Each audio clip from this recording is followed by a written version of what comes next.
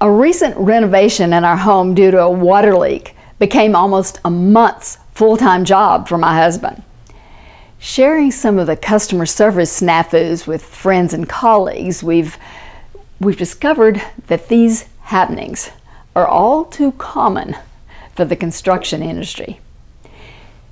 Reflecting on our experiences and hearing the tales of woe from others, I've put together 10 lessons learned to help you survive your next customer service nightmare.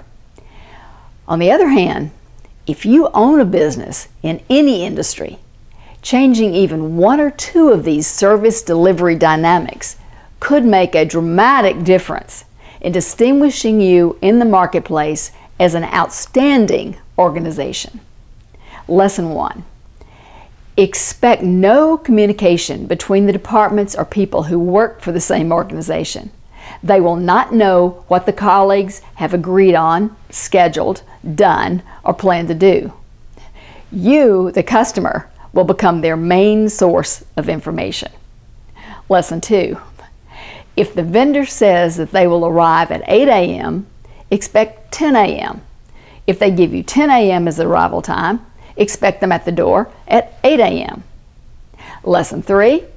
If they promise to get a quote or proposal to you within a certain time frame, double it. Lesson 4.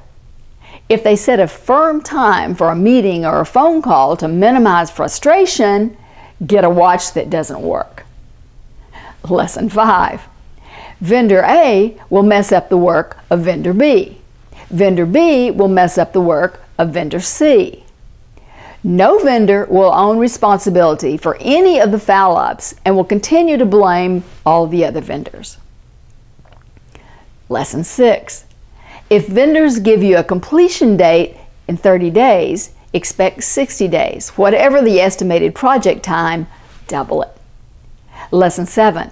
Whatever the estimated cost, increase it by at least 50%. If you agree on the cost up front in writing, expect the vendor to run into an unknown problem and the total project to require additional scope and fee. Lesson 8. If paperwork is involved in the transaction, order form, invoice, receipt, expect errors and several iterations of the same. Lesson 9. If you're assigned a liaison or project manager, expect to have to manage the project manager because he or she will be overwhelmed with far too many jobs for one person to handle. Lesson 10. When finished, expect the vendor to ask you for a referral for their work.